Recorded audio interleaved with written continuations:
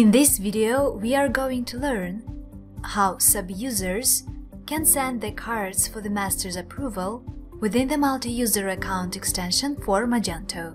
The first thing we are going to need to do is to set a permission for our sub-user that will allow sending the card for approval.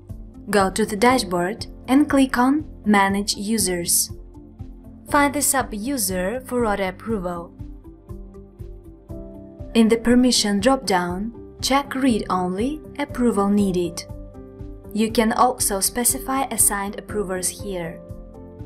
Once the sub-user adds products to the cart, the button Send for Approval will appear. The user should send the card to the master before placing the order. If the sub-user goes to checkout or edit the product in the cart, the following restriction message will appear.